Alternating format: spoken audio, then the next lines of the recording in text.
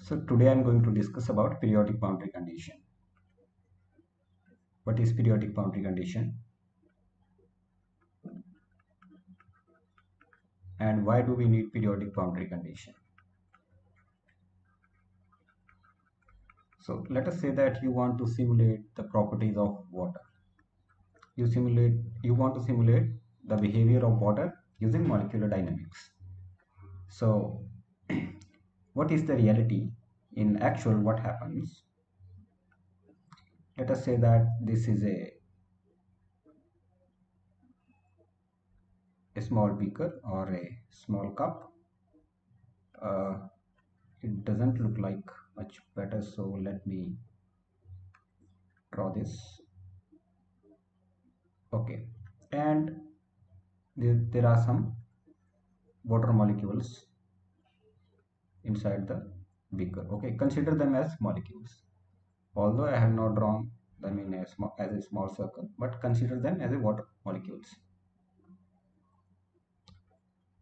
Now I want to study the behavior of water molecules. So in molecular dynamics, what we are doing, we have a simulation box and there are some water molecules inside the simulation box. So why do we need periodic boundary conditions? The first thing is that we can only simulate limited number of molecules due to the computational cost. Okay, we can simulate limited number of molecules. So let us say there are 100 molecules of water, 100 molecules of water. Okay, but in reality there are millions and millions of atoms that or molecules that we want to simulate. So how we are gonna, so this is the what we are interested in. We are interested in simulating the bulk behavior. Okay, bulk behavior.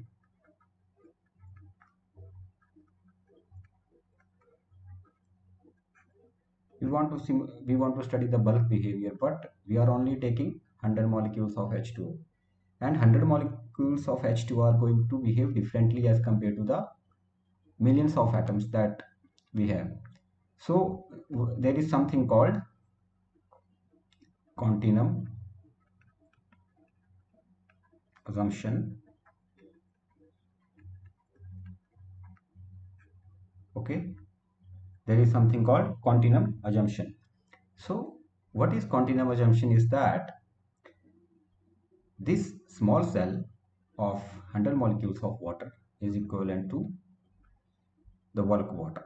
Okay, so this small cell of 100 molecules of water is equivalent to bulk water.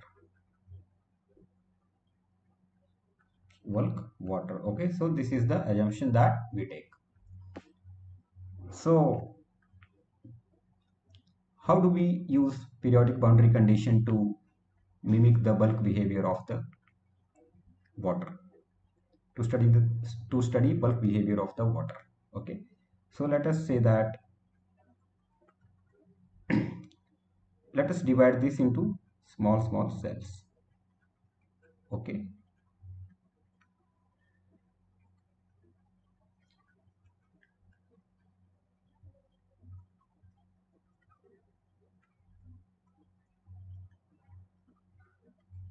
and let us say that as we are going to study the behavior of water, so let us consider any cell in between.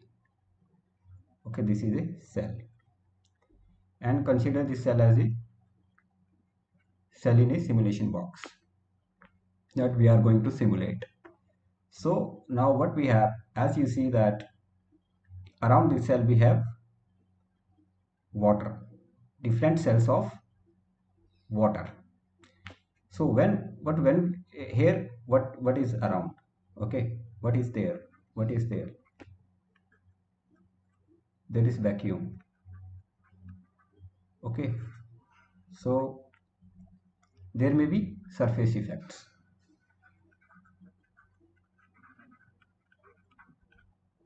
There can be surface effects. So to avoid surface effects and to to mimic the real water, what we do, we use periodic boundary conditions. So what we do in periodic boundary conditions? So we have a simulation box here. Let us draw a larger simulation box. So this is a simulation box we have.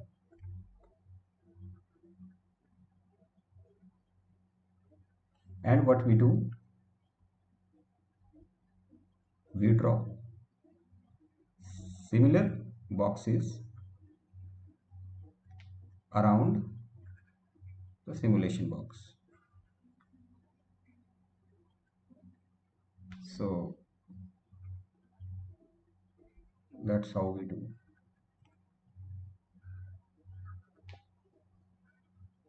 Here also, you can attach boxes.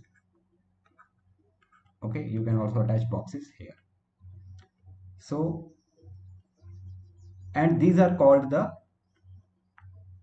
periodic images of this simulation box. So let us say that there are, let us let's divide this box for much better understanding.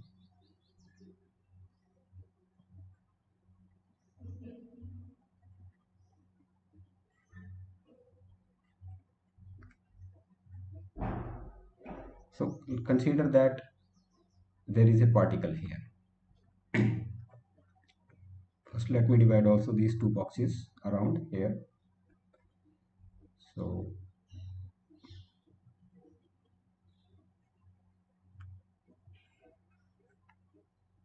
and also here.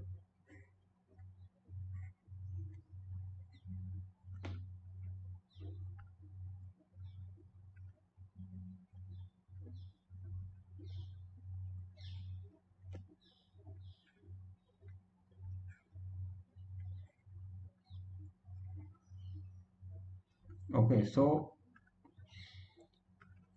let us say these are some of the water molecules here.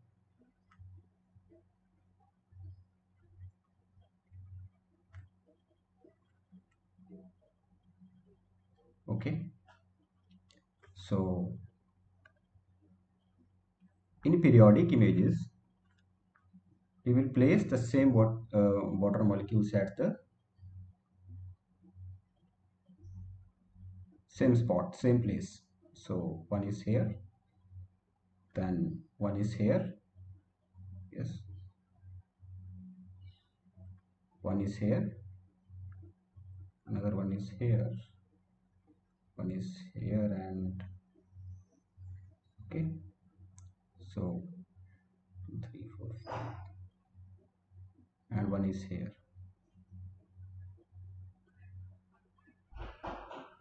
Similarly, we can also do here, one is here, one is here, and one is here.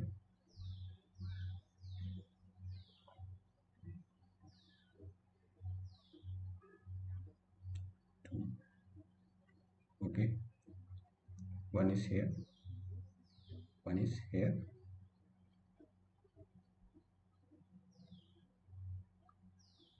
and 1 2 3 4, yes, one is here,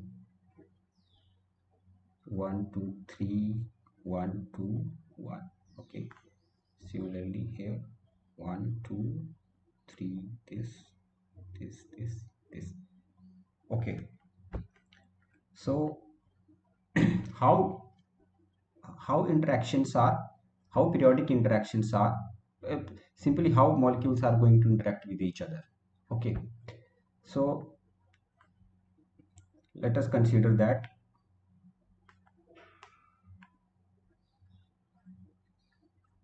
this molecule, okay, this molecule is going to interact with this molecule, and this molecule is going to interact with this molecule. But is this molecule going to interact with this molecule or not? So if the distance is 1 2 3 4 5, let us say it is 5. Okay, so there will be interaction with these two molecules, there will be interaction with these two molecules, will be interaction with these molecules and all that. And what is happening inside in this cell is also happening inside this cell. Okay, so but is there going to be any interaction with this? Because they are very far from each other. So let us say that xi is the coordinate for this molecule and xj is the coordinate for this molecule. So if the distance between these two molecules, xj minus xi, xj minus xi, okay, so if the distance between these two molecules, now this is the distance in x direction, okay, that is, let us take modulus of it. Okay, let us take modulus of it. So you can subtract this from this or this from this. So if distance is less than L by 2, then you will have what? Periodic image for this particle or this particle, and the distance of periodic image is distance minus length. Okay, same for y and z direction. Okay, yj minus yi is less than L by 2, distance is distance minus L. So if the distance is 5, let us say this molecule and this molecule. Okay, what is the distance between both of them is 1 2 3. And what is L by 2? L by 2 is 5 upon 2 is 2.5. Here 2 3 is less than distance between both of them is, okay, it should be greater than here. Okay, little bit correction, no worries. So if the distance between two particles is greater than L by 2, distance is distance minus L. So distance between both of them is 3, it is greater than 2.5, that is L by 2. Then what is the distance? This is the distance for what? Periodic image. This is the distance for periodic image. So it will be distance is 3 minus L 5, that is how much? Minus 2. So for this add minus 2, but where is minus 2? 1 2 minus 2. So this is the periodic image for that this particle. So this particle, although it is not interacting with this particle, but this particle is going to interact with this particle, and in a similar fashion this particle is also going to interact with this particle. So that's how periodic interactions takes place, uh, and also it can be there is a possibility that molecule can go outside from here, and if molecule goes outside, so number of molecules will be very less. But what happen in periodic boundary condition, if this move, let us say if this particle goes out from here, Then the same particle from here will enter into this simulation box. So what will happen? Number of particles inside the box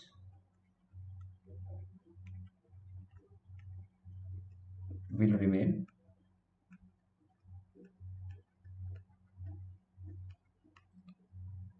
constant.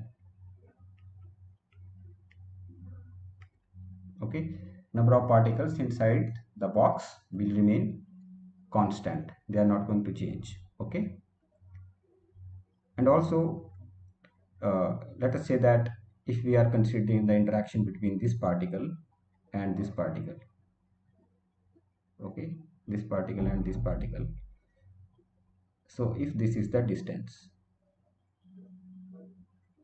so if you look at the distance x in the x direction, 1 2 3, okay, so it is greater than how much? It is 3, and that is greater than 2.5.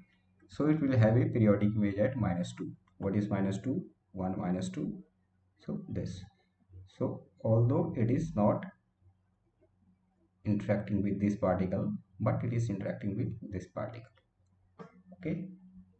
So that's how interactions take place uh, when we want to simulate the bulk behavior of the system, uh, let us say using molecular dynamics. So that's how periodic boundary conditions are very effective in simulating the bulk behavior of the system.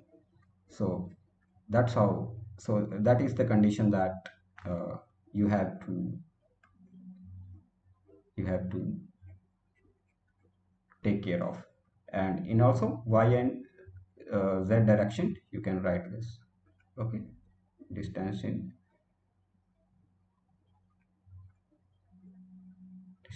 y is equal to yj minus yi, and if it is greater than L by 2, what is the distance for periodic image?